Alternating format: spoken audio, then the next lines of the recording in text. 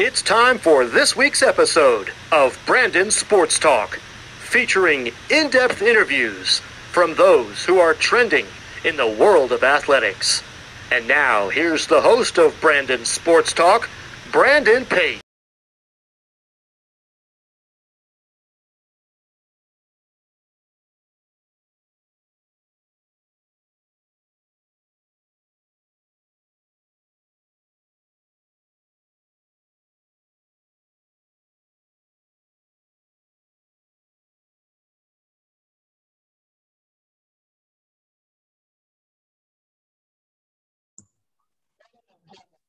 Welcome back to Brandon Sports Talk. In today's episode, I have the privilege to interview the UFC Bantamweight fighter, Raquel Pennington. How are you doing today? I'm good. How are you? I'm doing good. Can you talk about how you knew that you wanted to get started in the MMA career? Honestly, I had no clue. I've just been an athlete since I was 5 years old. My biggest goal was to be some sort of professional athlete. I always thought it would be a WNBA player. And then my senior year, I broke my back snowboarding. After that, life changed. I was actually just going through rehab, and I made the joke of fighting just because when I was going through rehab, my mom and I were at the gym working out. The first team I started with, they were training in a little yoga studio in the back corner on the puzzle piece mats that are like a half-inch thick, and they were doing judo and jiu-jitsu. So they're slamming each other around and then choking each other out, and just looked really intense. So I made the joke that like, I'm going to do that. But I think my mom thought it would just be something good to get me going again. So we went in, we talked to the coach. The next day I went in for my first training session. It was sparring, and I absolutely fell in love with it. Here I am 13 years later. What was it like, obviously, getting started at the age of 19, so young? It was awesome. At that time, women's MMA wasn't really a thing. But just having an athletic background really helped me out. I grew up being a huge tomboy. I have guy cousins and a brother who I would always get into fist fights with. And I just always had I was tough from the get-go. And so getting into fighting, it just at 19, like I said, athletic background, it was just something that was a new challenge, and it was super exciting. It was super fun. And, like I said, I obviously fell in love with it to come this far. What was that debut like, making your first debut in March? For my pro debut or my pro debut? Yeah, pro day. I'll never forget that fight. I actually was fighting Randy Couture's ex-wife, Kim Couture. And, they've been around the MMA world, whatever. For some reason, when I turned pro, it became so serious. And it was the pressure I put on myself. I remember we were fighting in an old grocery store in Wyoming. And that's when people were still allowed to smoke inside, and it was just rowdy cowboys, and they had this stage going. Well, you had to walk down the hallway from the locker rooms. Then you would walk out of basically the back of the grocery store into the grocery store, up the little stage to the octagon. But I remember when we were getting ready to walk out, there was exit doors, and I just started freaking out. And I told my coaches, I was like, can we just go out these exit doors? I'm ready to go. And they were like, what? And I was like, I just freaked out. And then, they had me do a couple breathing techniques, and then my song started playing. I walked out, that cage door closed, and then all of a sudden, everything sunk in. I zoned in, and then I ended up getting a TKO win in the second round. What was that feeling like when you got that TKO win and your first win? It was super exciting. That's the ultimate goal. Here I am having a successful amateur career. Now I went pro and just stepped up to the big leagues, and I'm getting my wins. So, I was super proud, especially the fact that you go through this sport. And I always say, it's an extremely physical sport, but at the end of the day, I say it's 90% mental, 10% physical. So to overcome those struggles and those emotions I was having right before walking out, what an accomplishment, How was it like coming up in the MMA, getting into UFC? So, like I said, when I first started this, women's MMA wasn't really a thing. And I remember I fell in love with it. And about 8 months into it, I told some people, I was like, I'm going to be one of the first women to the UFC. And they laughed at me. And they were like, yeah, okay. And at that time, I was fighting people multiple times just because there was no competition for women. There wasn't very many of us. And then, it was just one of those things to where every opportunity that presented itself, Invicta came around. So I remember one of my teammates was fighting for the very first Invicta. My family and I, we drove out there to go support her. I introduced myself to the president, the matchmaker, and kind of just like put my foot in the door. I ended up signing a multi-fight contract with them. And then all of a sudden UFC offered the opportunity to women, and it happened to be in my division. And at that time, I honestly, like, I was going through a rocky path with just everything. Like, I was getting really burnt out in MMA. And so I stepped back. I did some professional boxing, and then I stepped back from that, and I was like, I'm just done fighting. And everybody was like, no, you're not. Like, you're really good at this. You're going to go to the Ultimate Fighter. And I was like, no, I'm not. And then finally, one of my really good friends, just growing up, she ended up flying into town from Florida at the time. And she had her car packed, and she's like, we are road tripping to Las Vegas. You are going to do this show. You're not wasting your talent. So my mom and I and my friend, we jumped in the car. We drove all throughout the night, got to Las Vegas. I slept for 30 minutes, and then I went through 13 hours of tryouts. And, you know, that was really the pivotal point in my career. Everything changed after that. I ended up getting onto the Ultimate Fighter and then signing with the UFC. Like, I've been super active from my season, and it's definitely been a journey. Of course, what was it like going from you were fighting and then you didn't know if you wanted to fight? What were you doing during that time that you were trying to figure out whether to transition into not fighting or fighting?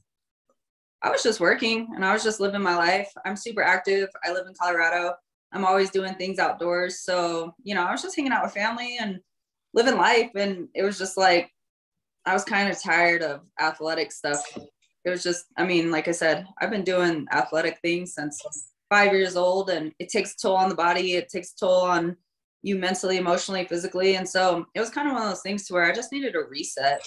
And during that time, like I said, I mean, if it wasn't for my friend dragging me out there and that pivotal point, who knows? Like, I'd probably still be back at it, but probably just wouldn't be the same journey that it is now.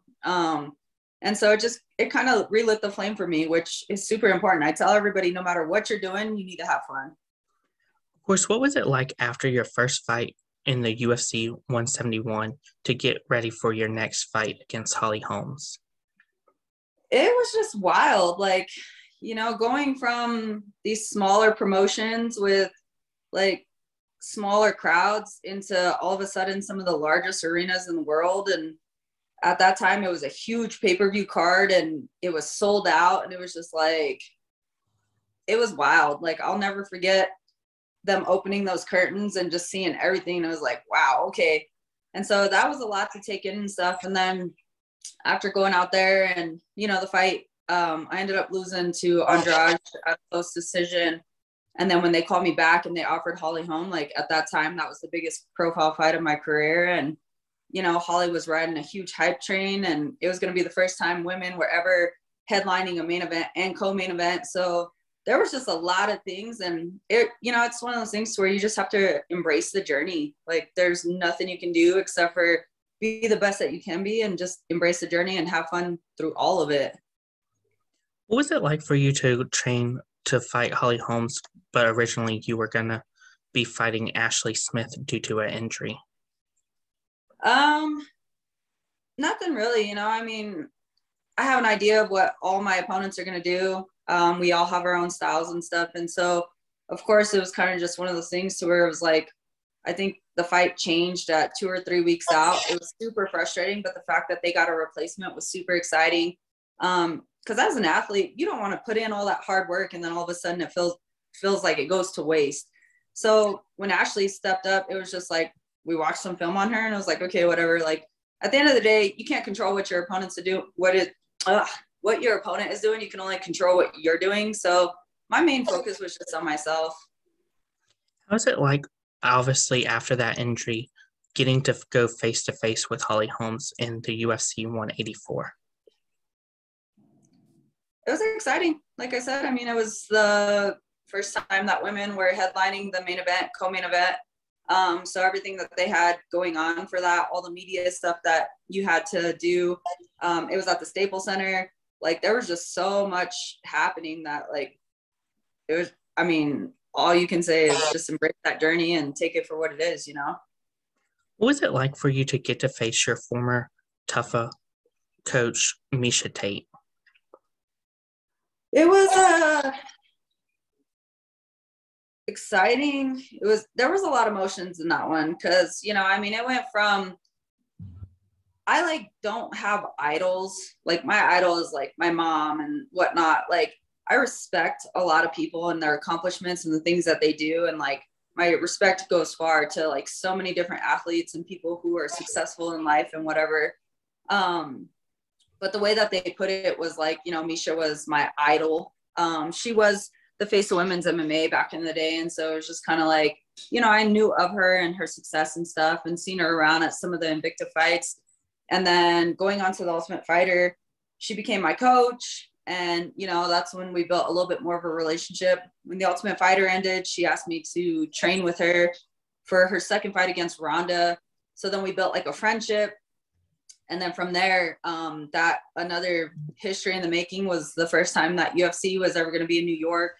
And they called me and they said, Misha called me out and asked to fight me. And so it was kind of just like your idol becomes your rival type thing. And, you know, to share the octagon with her and somebody who's like a legend in the sport for women's MMA was, I mean, it was truly an honor. And just given the situation and the circumstances and how big the event was, like, that is one event that, like, I don't know, it was super unique out of all the events that I've ever been to.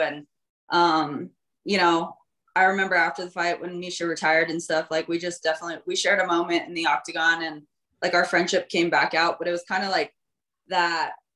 I had to separate that. I had to like put my face on and like, just be like, oh, you're the enemy. Like, I don't want to be your friend right now. And, you know, I remember her just trying to talk to me all throughout fight week. And it was just like, get away from me. Like, we'll talk after this is said and done. But, you know, like I said, we shared a moment in the octagon and she just told me that, I'm super tough and she knows I'll be world champion and she looks forward to watching me rise. And it's something that I'll always respect Misha, you know.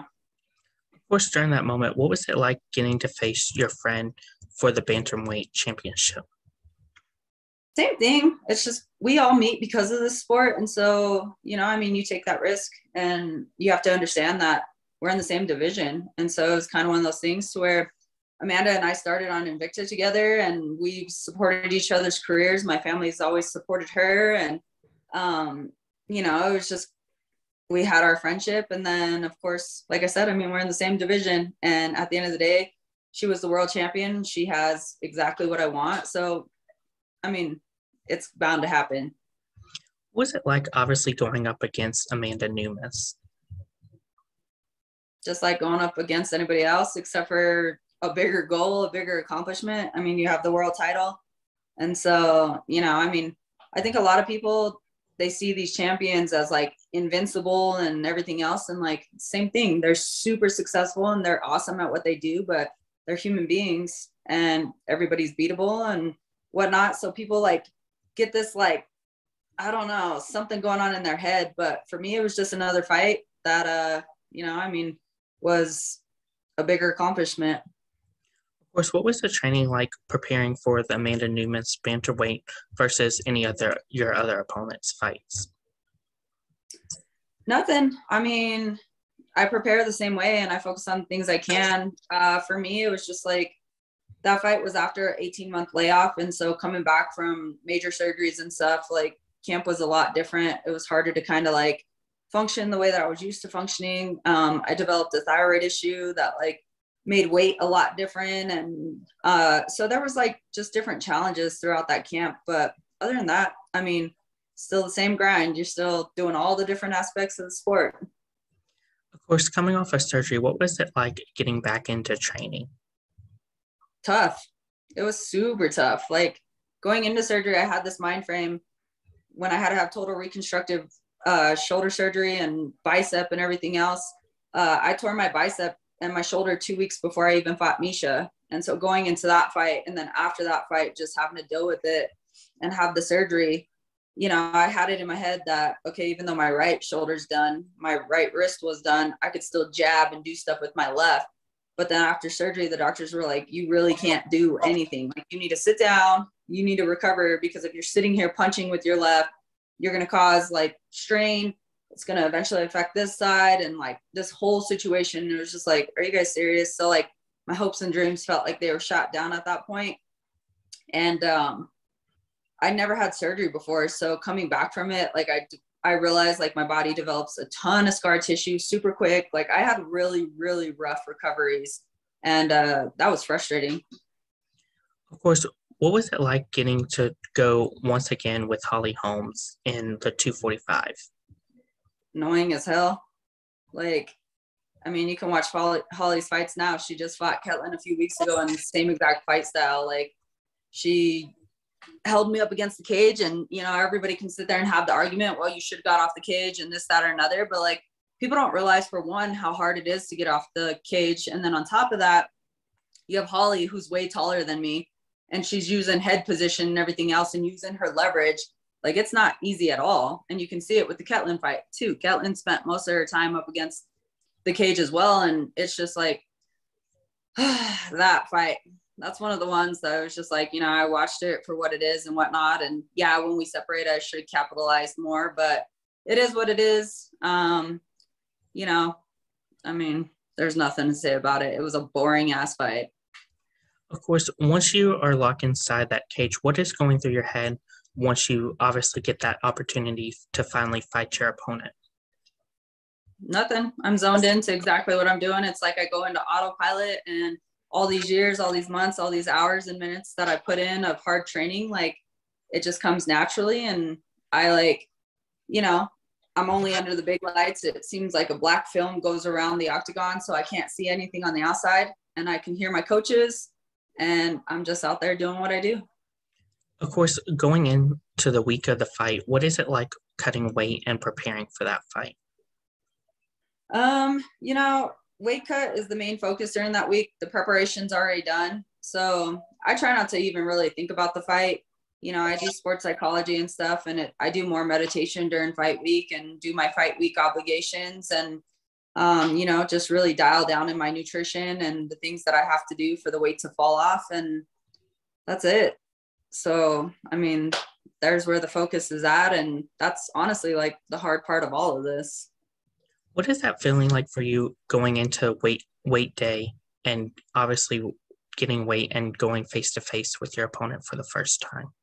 Exciting because I can eat, exciting because I can finally drink, and that crap's over with.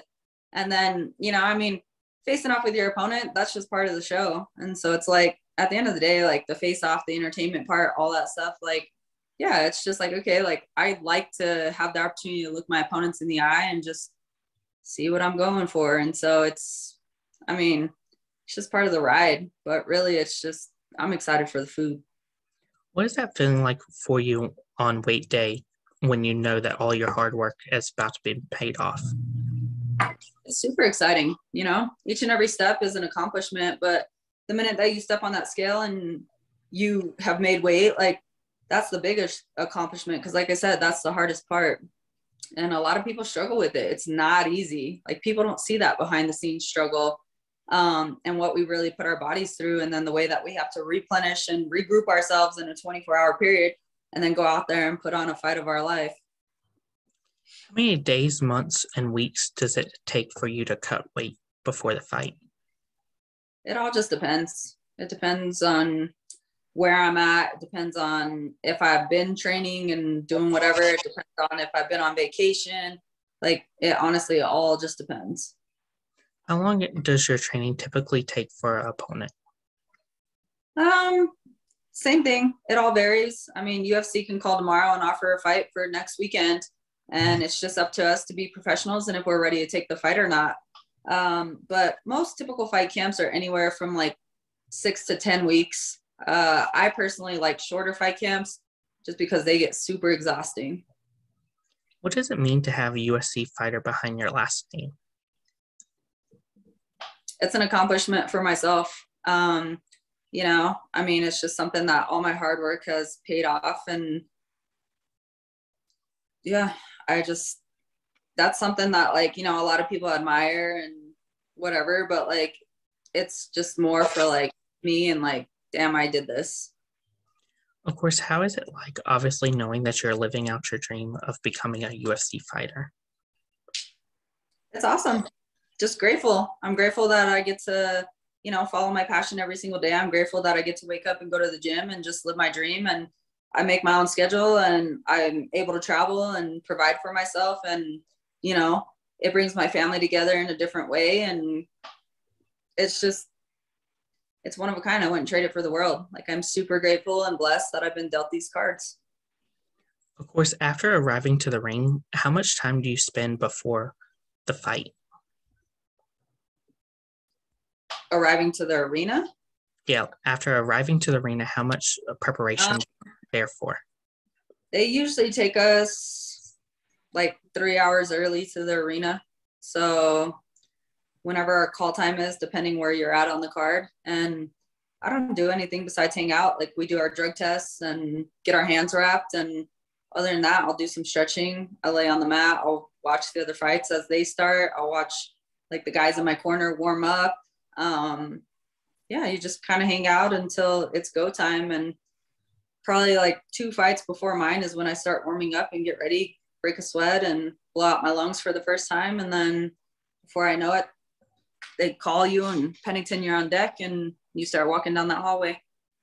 Of course, what does the feeling feel like when they call your name ready for the fight to start? It's exciting. You get a rush. You get a bunch of like nerves. The nerves I take as like, it's like butterflies in your stomach, but I say it's my dragons waking up, and it's just my body telling me I'm ready for war. And you're getting ready to get locked in there with somebody else who wants to take your head off. And so it's like scary, exciting. Like, there's a ton of emotions that go behind it. It's really like, I think you can talk to anybody and they really wouldn't have the right words for what it's like to walk out to that octagon. So how is that feeling like when you get your hand raised after you won the fight, knowing that all of your hard work has paid off? Oh, it's super exciting. It's like anything. I mean, you accomplished the ultimate goal. You got the win and you're one step closer to what the true goal is. And, as soon as that last bell goes off, it's just like the weight on your chest is just gone because finally everything is said and done. All those weeks that you just put in, like, now it's done. You've accomplished something. Now you can have a little bit of a break. Of course, are there any favorite songs that you have that you listen to before, obviously, preparing for the fight? I'm huge with music. So music just varies on my mood. If I want to be in a mellow mood, if I like need to get hype, if I need to like, I don't know, settle my emotions down. Like, there's all kinds of stuff. So it honestly just depends. I go anywhere from country to instrumental music to relaxation music to alternative music to rap. Like, I'm all over the board. What are some of your favorite memories and moments in your UFC career?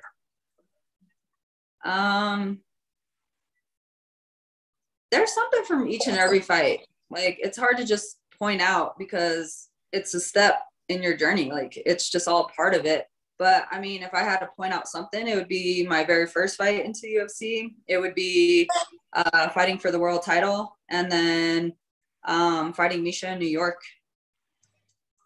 What is something that you learned now that you didn't know before getting into UFC?